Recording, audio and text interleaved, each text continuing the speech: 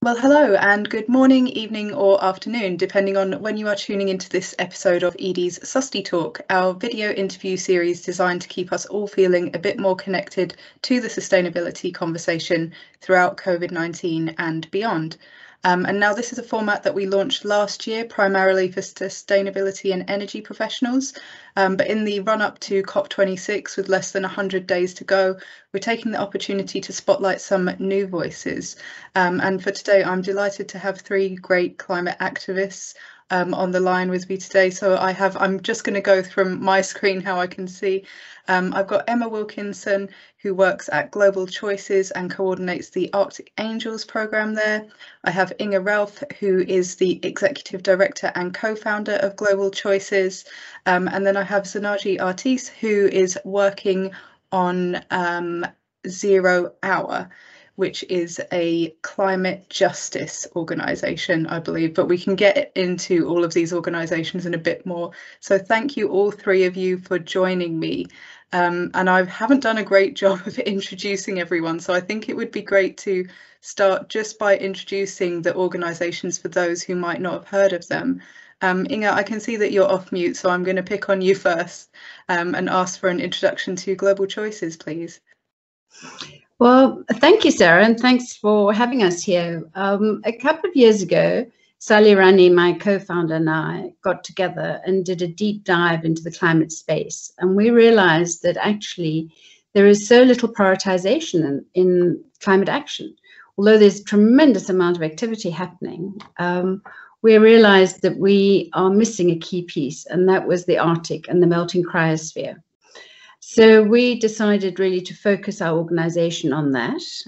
We called it Global Choices because we do feel passionately that the choices we make now will really determine our future more than ever. And the other piece of it is that we decided we wanted to create an organization that was the sort of organization we've always wanted to work in, and that is feminine-led, that is genuinely intergenerational from the get-go. And so that's how we have built our organization. And I must say, it's really paying off. Fantastic. And Emma, I'd love to hear a little bit more about Arctic Angels specifically and about how you and Inge work together. Yeah, so the Arctic Angels Network, I joined Global Choices in November 2019 when we were just in 2 countries, and we've been building this network together. And it's a network of leading women climate and climate justice activists currently in 23 countries and always growing. And together we're collaborating to drive action to protect the Arctic, to raise awareness of the ice crisis, and to wake the world up to the reality that the loss of the polar ice will impact everyone. And the Arctic Angels program empowers the Arctic Angels by creating speaking opportunities, engaging as an intergenerational community, access to interdisciplinary experts, fostering leadership skills. And one thing that we have done as well, and we are planning, is to journey to Antarctica. And we've been running earlier in the year a competition to travel there, as we also want to engage a broader network. And we therefore have Zanagee, who was the winner of the competition, and we had over 130 applicants to the competition and in 49 countries. And Zanagee was the very inspiring winner with his commitment to climate justice to date. So I don't know if you'd like to say a little bit more about the expedition and being an Arctic advocate. Yeah. So I can jump in. So I'm Zanagee Artis. I am the policy director and the co-founder of 0 Hour. And like Emma said, the winner of the Global Choices competition to travel to Antarctica. I'm very excited to go in March of 2022 as an ambassador with the Arctic Angels Network. And part of my inspiration for becoming a climate activist was the Arctic and this fascination with this remote location, and seeing beluga whales at Mystic Aquarium in my home in Connecticut was this inspiration for me, and learning all about wildlife. And so to travel to Antarctica in March will be a really exciting opportunity. But my other work at Zero Hour, we are a youth-led climate justice organization based in the US with chapters around the world.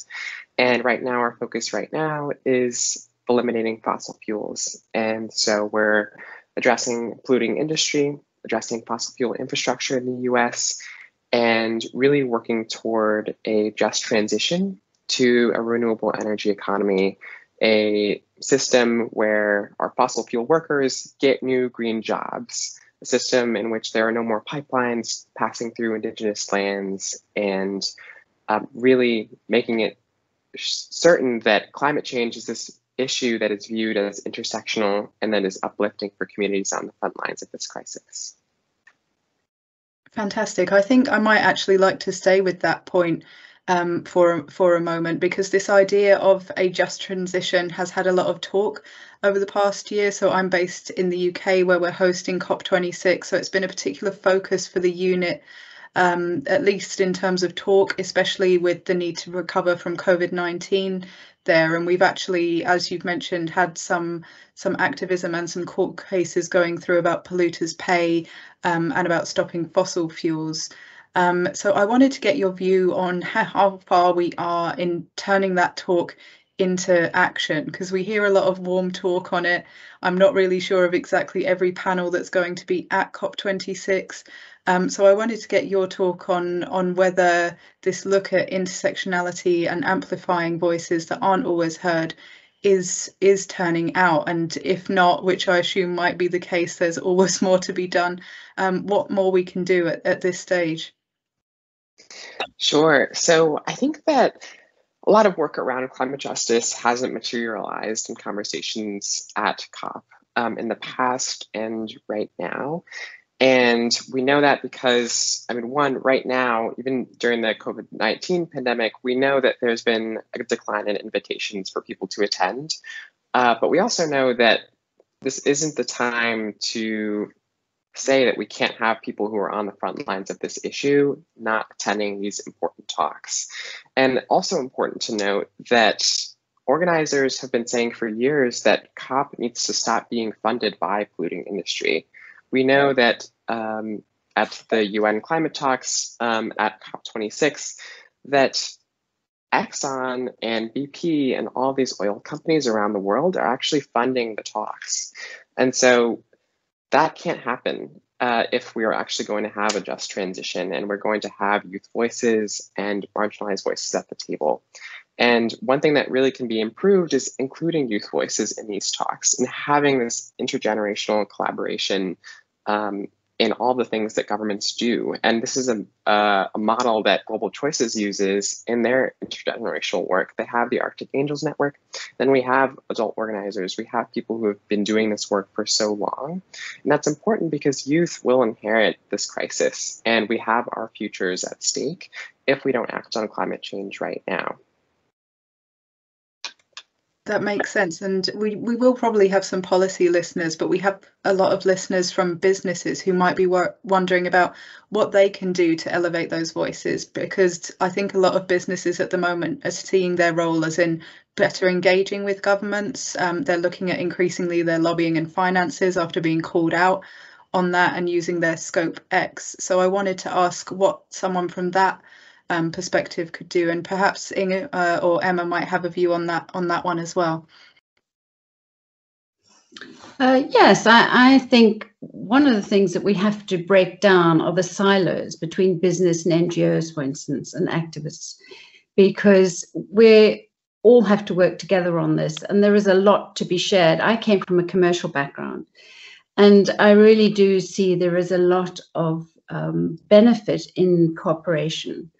There is a lot of knowledge in the NGO environment, for instance, and in the youth movement. I mean, terrific amount of knowledge that could be shared. And businesses can also share a lot of their processes, a lot of their access. I mean, many of them have very powerful lobbying elements. And, you know, I think when we're all facing the crisis, we have to realize that, you know, let's use all the tools we have. So I do think that's really important. So support from business. And then the other piece, I think, is also to understand from our perspective and the Arctic perspective is what this means for business, because we tend to think of it as a sort of frozen waste up there somewhere. But actually, the consequential damage is going to be massive and is already being felt. I mean, if you think about that Texas freeze, that came from the wobbly jet stream affecting, that came from the Arctic melt. And so as that increases, I mean, literally we're taking the thermostats off the Earth. As that increases, there will be more and more of those events. And that was the most expensive insurance event that the US has ever had.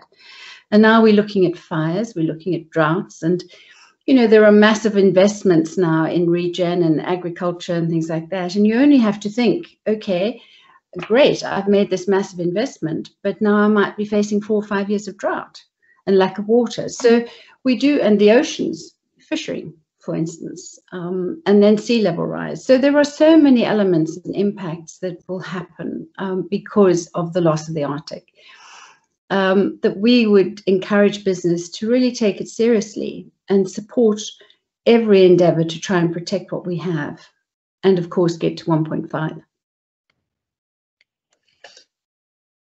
I see some nodding. I don't know if either of you wanted to add anything to that. Sure, I think I'll also just add that, yeah, Inge mentioned insurance and in this Texas crisis here in the US. And another major thing that insurance companies specifically can do is stop insuring fossil fuel infrastructure, stop underwriting these projects that are insurance for fossil fuels, including industry, and then also later complain about having to insure the people in Texas whose homes froze, whose pipes burst because of this climate crisis that was unpredictable. And so insurance companies can stop paying and insuring the fossil fuel industry, and that can go a long way in encouraging a transition to renewable energy as well.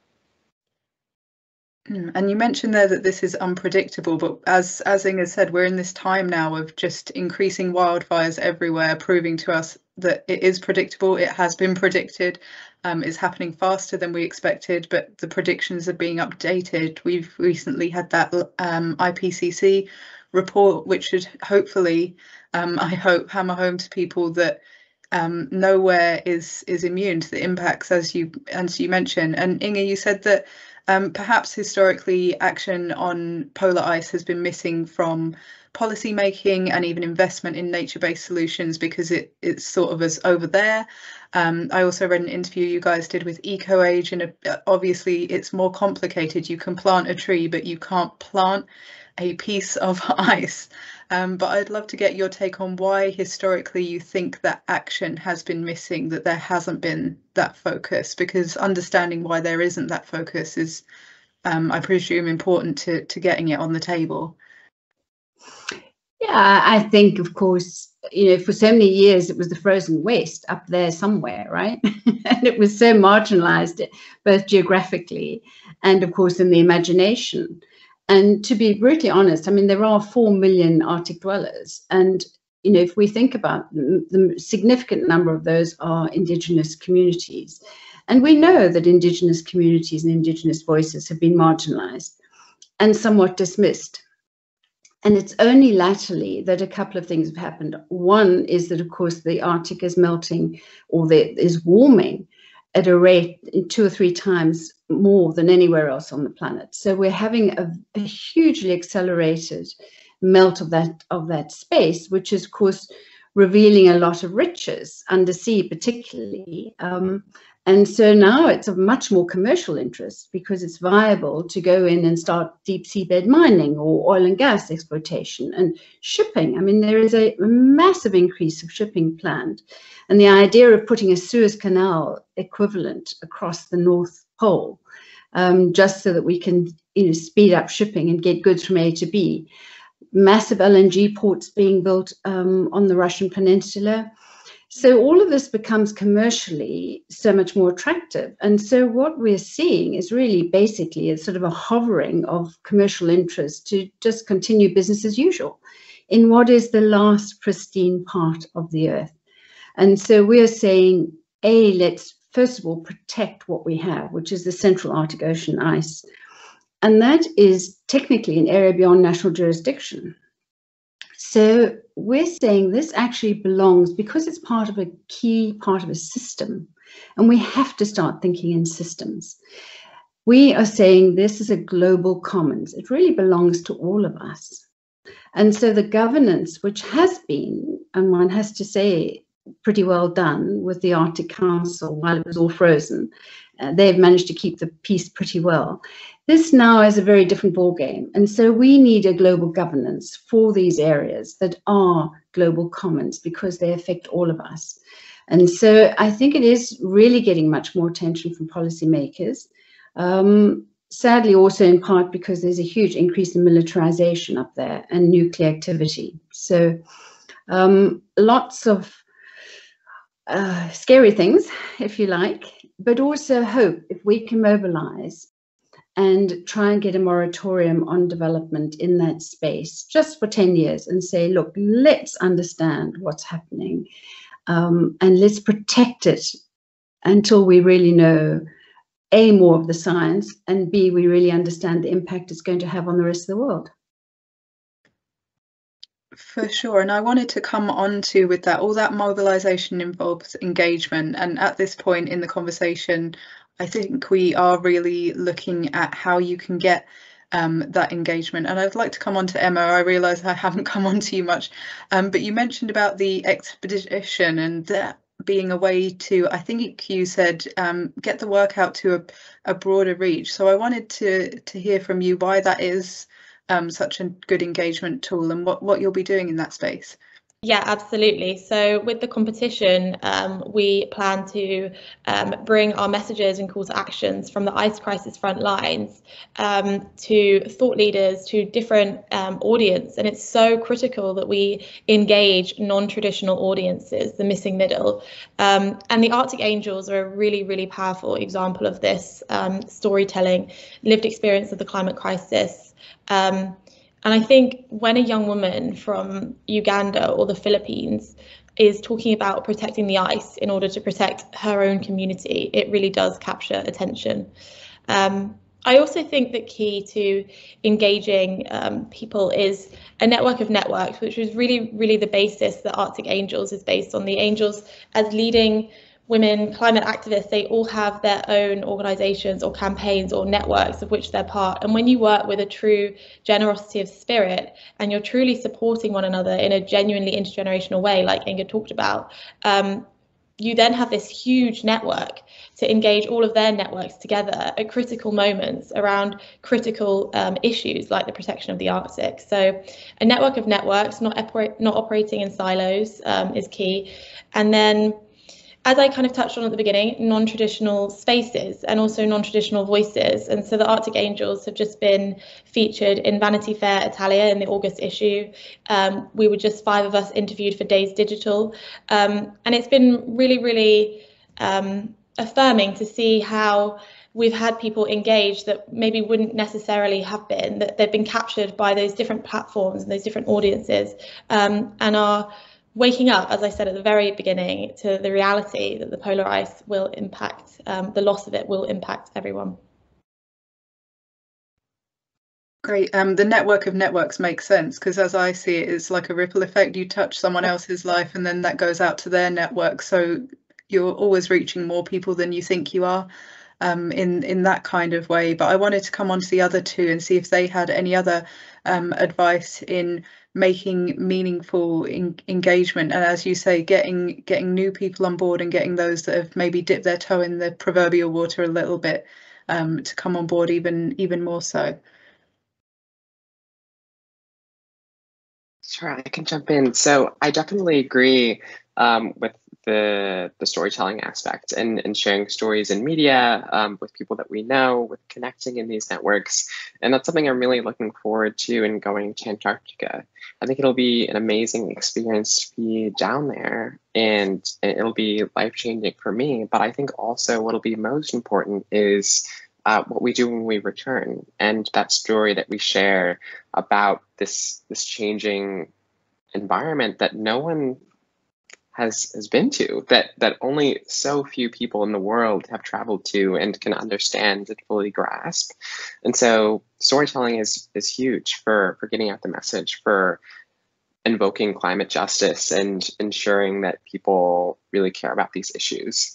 And other things that we can do include grassroots mobilization. I think that rallies and protests for government leaders, of banks who are financing fossil fuels, of businesses who aren't doing the most that they can for the environment are really important because young people and our intergenerational allies are paying attention to this, and they really want to see consumption of products, of finance that is aligned with climate justice and is aligned with environmental protection.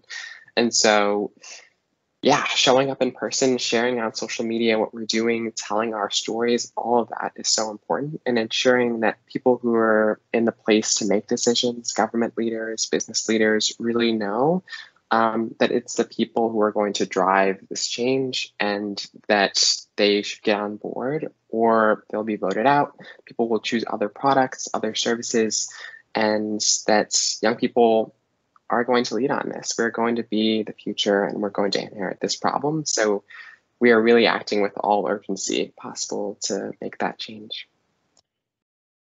Great. And if I could just pose that same question to you, Inge, to wrap things up. Gosh, yes. I mean, as both, well, we couldn't have better examples really of the hopefulness of getting these stories out, because young people are so much more informed than I was ever, and so many of my peers. So I think that's terribly powerful. I also think there is a huge power in peers. And I'm constantly amazed at how many people, for instance, in business I've come across who have been to the Arctic. And actually experience this, and are aware now that this may not exist going forward. 10 years on from here, we may have lost a lot of it. So the power of peer voices is terribly important for business people to speak to one another and to share that. And the other thing that I'm constantly astonished about is how few policymakers do really understand the issues. So we have made it our business to do some really good briefs, well-researched, science-based briefs that we can put out and share with policymakers, because informed policymakers will make good policy, and so often policy gets made in this sort of vacuum. So that's a terribly important one. But I think the one that I love is that young people, particularly, I mean, this is well-researched, is how young people influence their parents. And we're seeing this more and more. So we have a program on education in schools, which is very beautiful, holistic education program, based on the Prince of Wales's Harmony Education, Harmony book. And so many of these young people are going home and challenging their parents. And so many parents are telling us, and whether they are politicians or leaders in business or wherever, are telling us that that's made them stop and think and change the way they do things. So I'm hopeful, because there is a massive groundswell, and I think we can do it, and we have to do it. And then, of course, we have the benefit of organizations like yours and these platforms where we're able to tell the stories and share. And just thank you for asking us to be here today.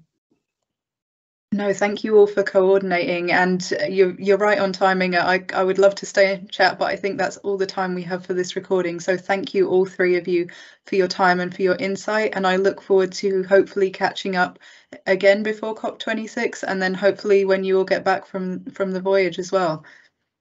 Super. Thank you. Thank you.